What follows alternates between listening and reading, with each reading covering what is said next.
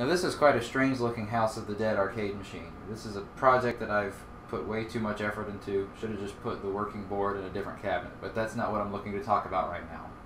What I want to talk about is the trouble that I run into using this U5000 monitor with these standard light guns. It's actually working kind of decently right now, but this is a hit and miss sort of thing, and most of the time it's not nearly this accurate. It would do this. Oh crap. The one time that I need to show it on video not working properly.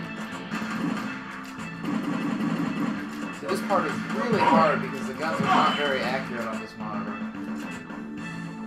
From what I can find online, it seems like in general, light gun games have issues tracking with the U5000.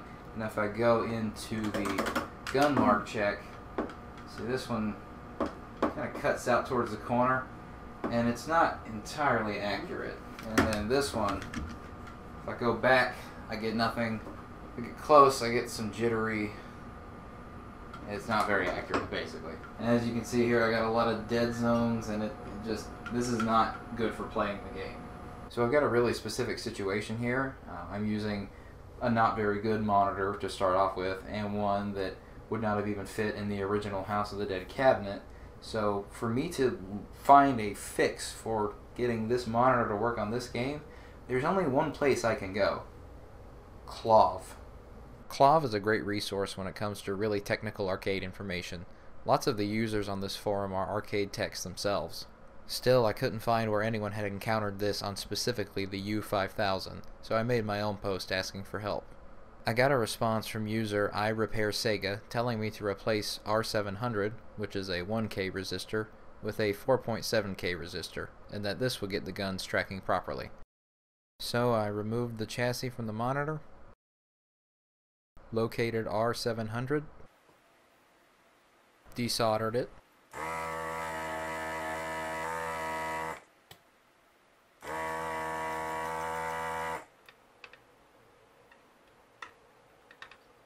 and in its place put the 4.7K resistor.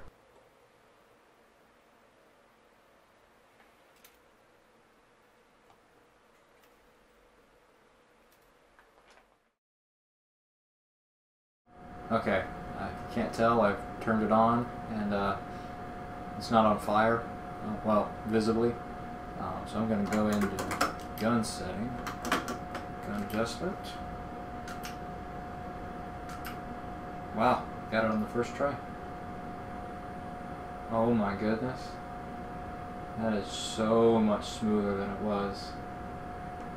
I know you're just seeing like black lines go up a screen, but compared to how jittery it was before, this is much better. Alright, let's see how this goes. Oh yeah.